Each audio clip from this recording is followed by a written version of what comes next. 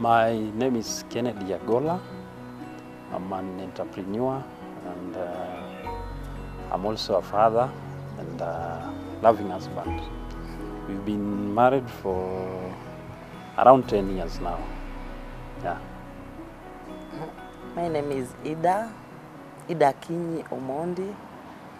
This one is my husband. Tumeishi sahi 10 years. Na tunafurahia sana kuwa pamoja.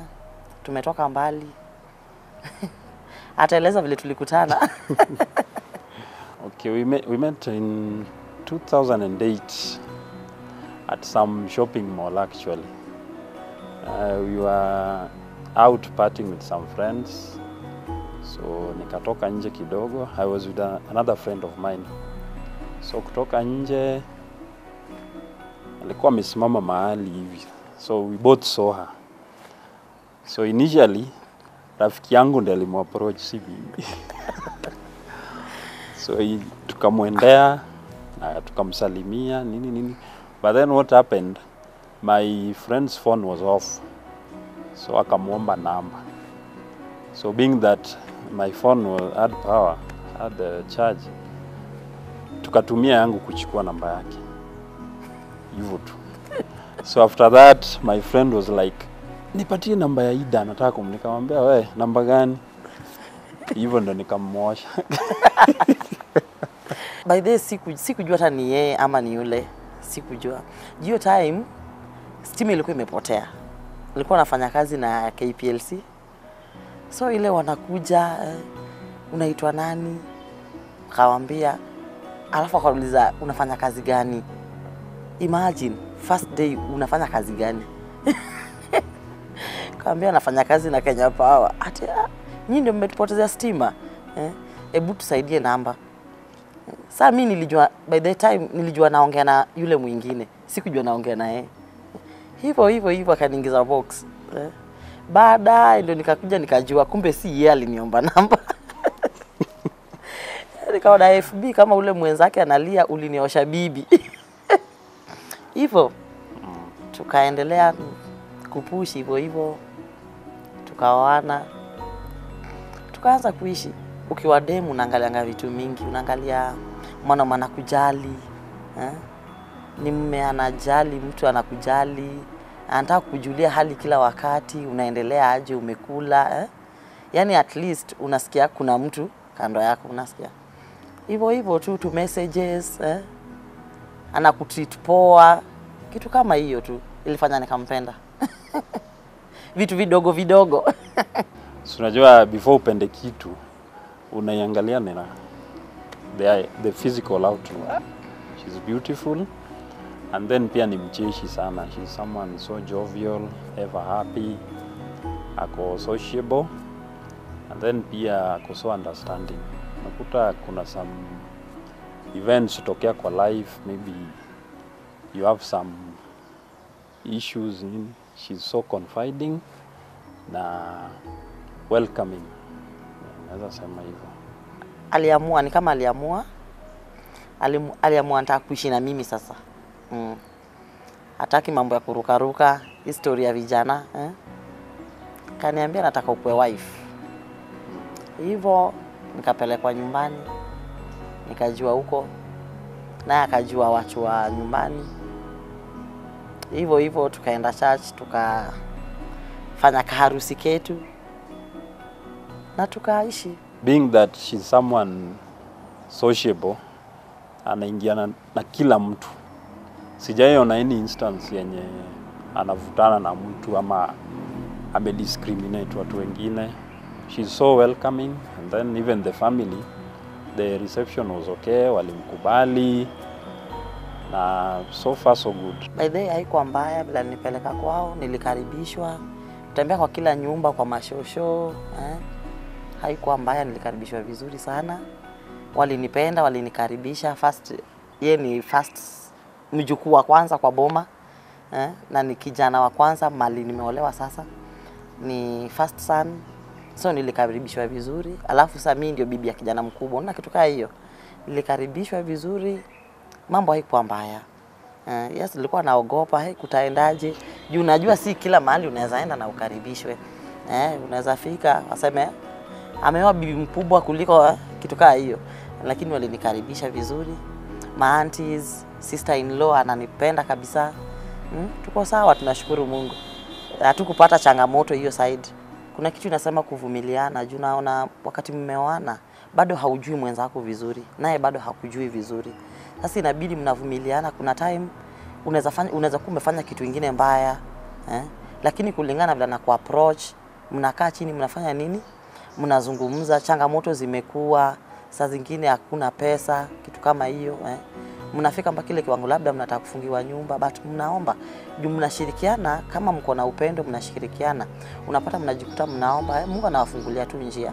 Ama hii time unapata labda kuna ugomvi, sasa tuko na watoto. Unapata mmekosana ile lazima mgombane. Lakini hapa mnakuja kuona mko na watoto. Saa zingine unapata umekasirika lakini tuna fight na simu. Unaona? Unatumia mwenzako message, mimi naenda. Umeona ni hivyo, Sasa unaona tunagombana kwa simu na watoto hawafanyi nini? Hawaelewi. Unaona? Saa zingine mnapitia changamoto, niseme kwa mfano hakuna doa, hakuna vile mnaweza kula kitu kama hiyo. Unaona watoto hawafanyi nini? Hawawezi elewa hiyo. Lakini nyinyi kama wazazi mnaficha vitu kama hizo, changamoto mingi sana, lakini once mnashirikiana kwa ndoa, mambo yote inakuwa tu sawa. Kuna time nimekuwa mgonjwa sana mpaka unaona hii time hii ni kama utawachwa. Unakuwa mgonjwa na hakuna mtu yote mwenye anaweza karibia at least hata kuwasaidia kitu kama hiyo. Lakini amesimama na mimi, unapata ananiogesha kitu kama hiyo, anakuvalisha nguo, ana make sure umekula. Sasa enda na kwa mke nyumbani sasa. Apikie watoto, unaona kitu kama hiyo. Unaona kuna ile time hiyo situation kama hiyo kiingia, unapata mwanaume anatoka nje anasema mimi hapa siwezani sasa. Lakini yeye amesimama na mimi. By the way nashukuru, mimi mwambie yeye ndio babangu. Na ndio rafiki yangu. One major challenge yenye amesahau labda. Tulipoteza our first daughter.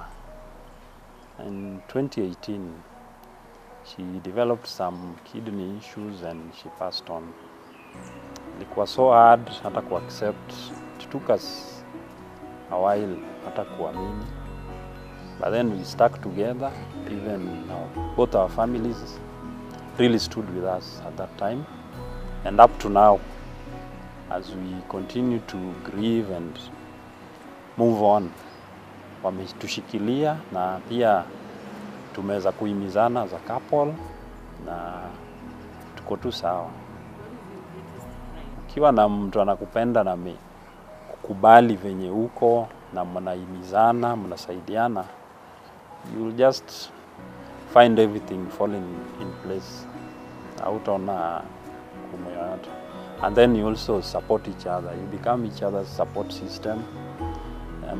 Unakuwa a first line of defense. You are always there for her. Yeah, she's always there for me, and life goes on. Kitu nafanya niendelee kustick na yeye. By the way, yeye ni support. Na kitu naweza sema kwa watu wenye wameoana, once mmeoana mnaishi, jambo la kwanza mnafaa kuaminiana. Hiyo ni jambo la kwanza. Usishuku mwenzako. Mtu asikujia ati niliona mume wako na mtu fulani ama nini. Wewe kama mke uliamua huyo ndio mume wako. Usisikize mambo za watu. Unaona? Na usisikize vitu ati hii bomo umeolewa iko hivi na hivi. Wewe unajua nini ilikupeleka hapo. Na mimi husema wakati mwanamke anapoolewa kwa boma, ni Mungu amekusukuma kwa hiyo boma. So kumaanisha kama kuna changamoto fulani ama kama kuna kitu fulani, kitu kama hiyo, kuna shida fulani, ni Mungu amekutuma kwa hiyo boma ili ukaweze kurekebisha hiyo shida. So mimi kitu nasema wanandoa mpendane, muaminiane na mkuu watu wa kuomba. Kama kuna changamoto usianze kulaumu mwenzako ati na nini amefanya hii kafanyika, wewe ndio umefanya hii ikafanyika. Tusikuwe watu wa kulaumiana. Tukue tu watu wa kuomba, kushirikiana kwa kila jambo, hata kukue kuna pesa ama hakuna, tupendane, tuishi hivyo. Mimi nashukuru Mungu. Mimi husema kitu moja. Mimi husema mume wangu alirushwa kutoka mbinguni kabla vitu zimchukue hapa kwa hewa, mimi nikaruka nikafanya nini? Nikamchukua. Cause yeye unisupport. Kuna kitu naweza fanya mbaya, na mimi sijui nimefanya mbaya. Atakuja anitetee, baadaye ndakuja niambie hii kitu ulifanya, hata kama nilikutetea mbele ya watu ulifanya kitu mbaya. Usiaifanya nini, usiairudia. Lakini angekuwa mtu mbaya, si ananirukia hapa ananiambia hapana, hii kitu umefanya si poa. Lakini yeye unifunika, amefunika uchi wangu. Hajaniachilia kabisa, nashukuru Mungu kabisa. Hajawahi fight na mimi juu mbele ya watoto, kitu kama hiyo. Naona hizo ni vitu za aibu. Nashukuru Mungu kwa kunipatia Mr. Kennedy. Before I settled, honestly, I was in some groupings. Unajua tu kiwa kabachela, kuna ile pressure ya groups, twende hivi, tuko na geni mahali, twende hivi. So once you decide to settle down, sasa unajua una shift your focus kwa the family setting sasa. So I had to let go of a lot. I had to shut out some people, and naweza sema imenisaidia. Kwa sasa whatever I earn, whatever little I get, I channel it for the well-being of my family. So mostly hizo links za kitambo I had to cut them off. Nilisacrifice vitu mingi kumliko. Kazi nikaacha. By the way ni mbaya. Aliambia juu unataka tuoane, mali unafanya kazi lazima uache.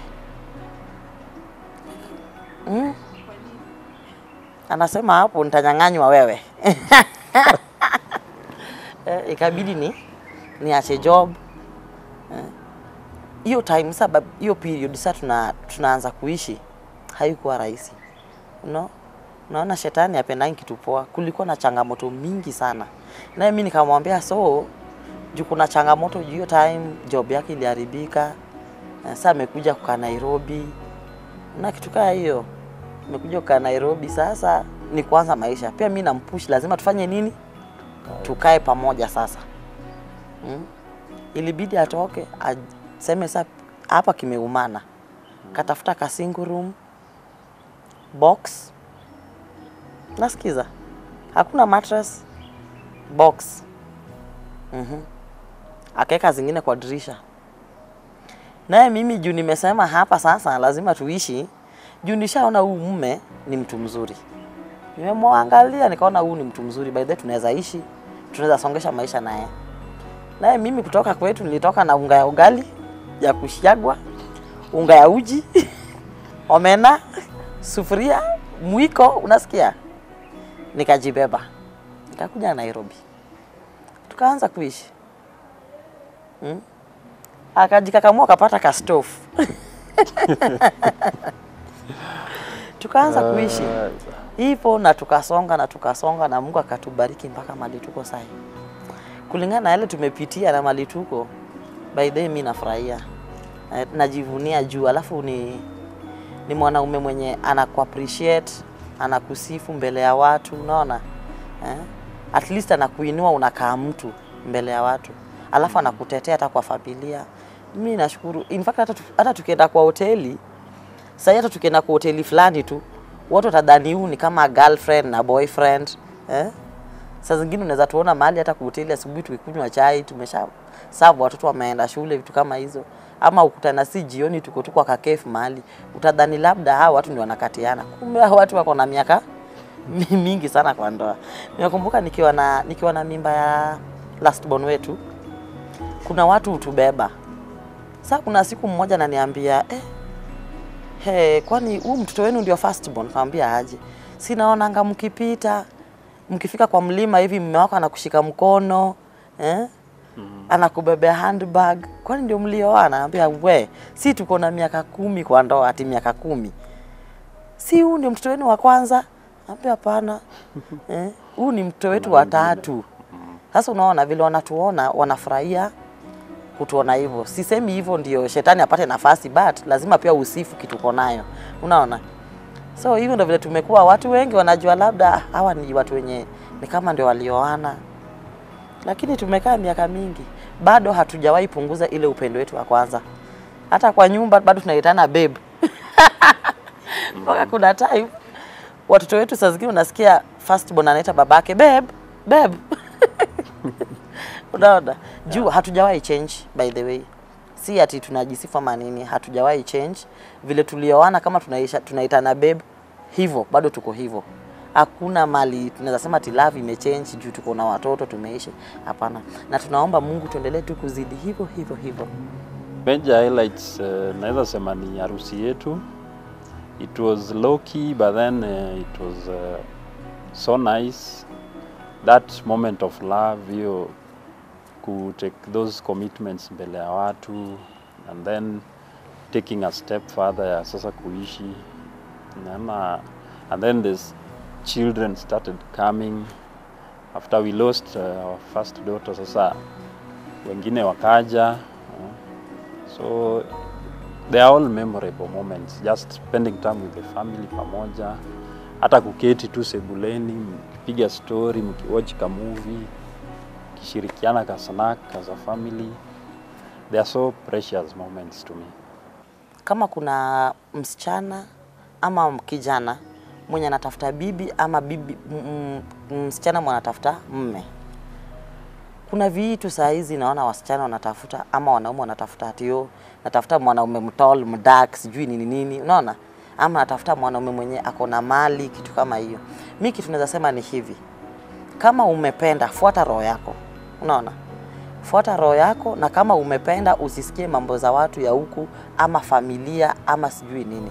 Kama wewe ni kijana na umeamua huu ndio bibi yangu, usianze kufuata mambo ya sijui mama yako ama baba yako amesema nini ama sister yangu amesema nini juu ya ude mwenye nataka kuoa. Kaa chini, amua huyu ndio mke wangu, huyu ndio mume wangu, nataka kuishi naye. Naye ndoa ni ya watu wawili. Ndoa si ya watu watatu, hata si ya pasta. Ndoa ni yenu wawili. Kama mmekosana, kaeni chini, mujiite meeting nyinyi wenyewe. By the way, kama ndio tumeona tulikuwa tumepanga meeting. Tunasema mara si kwa wiki, kwa wiki mbili tunakaa meeting siku moja. Unaona? Tunakaa chini tunaanza kuelezana, hapa by the way hizi masiku umenikosea juu ya hapa na hapa na hapa. Unaona? Na mimi ulinikosea juu ya hapa na hapa na hapa. Na hiyo time yenye tumepanga kama ni saa 11, ikifika kama hujafika unatoa fine. Unaona? So tunaanza kurekebishana. Ni nini unapenda? Mimi napenda kukula chakula fulani na fulani. Mimi hii sipendi. So unajua once ushajua mume wangu anapenda hii, bibi yangu anapenda hii, hapendi hii. Sasa mnakaa hivyo. Mkikosana mjifundishe kama familia, wajifundishe kuketi chini. Baba na mama, msijifanye ati sisi ati mtu ako na hasira kuliko mwingine. Na ukiona mwingine ako na hasira kuliko mwingine, jishushe chini. Na familia kama inataka kujijenga, mke na mume watu wakuwe open juu ya vitu zao, maisha yao, mtu akuwe tu open. Mnakaa chini, mnazungumza hii na hii na hii, nataka kufanya hii na hii na hii. Hivyo mkishakuwa open, ndoa itakuwa poa. By the way, mimi siwezi sema ndoa ni mbaya. Ndoa ni kitu mzuri sana kama mko partner wenye mnaelewana na mnapendana na mnasikizana. Siwezi lia ati ndoa ni mbaya. Ndoa, hakuna ndoa yenye ina changamoto. Changamoto ziko. Lakini inalingana changamoto zikiingia unazichukua vipi? Una solve mambo zako na hiyo changamoto vile imekuja unaisolve aje? Kama mnaweza kaa chini na mzungumze, mtengeneze mambo yenu, hata jirani hatajua mnapigananga. Lakini wenda mnapigana hapo polepole na hakuna mtu anajua. So mimi tunaweza sema mpendane, muaminiane, kila mtu ajue huyu side yake ni gani, side yake ni gani. Ni hivyo, ndoa ni ya watu wawili. Okay, mimi naweza sema don't rush into anything you'll regret.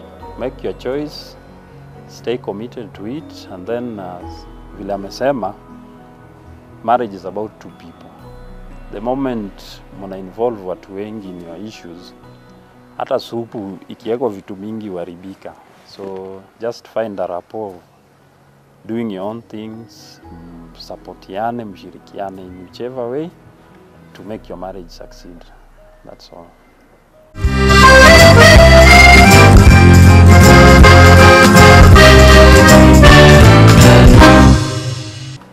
Okay, Ida, you are the best thing that has ever happened in my life. And if I were to make a choice presently, niwe bado ningekuchagua. You've been there for me. You've been so loving. I appreciate you. I love you more. And I'll always be there for you and our babies.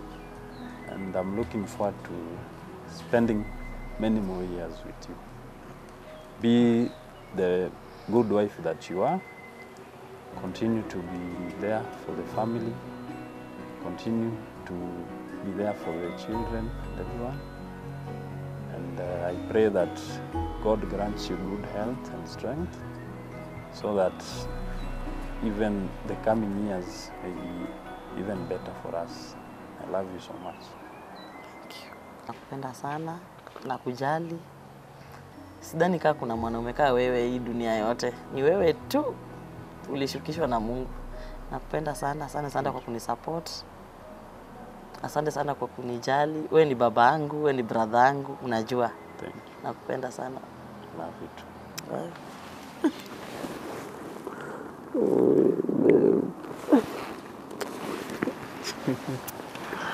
Oh.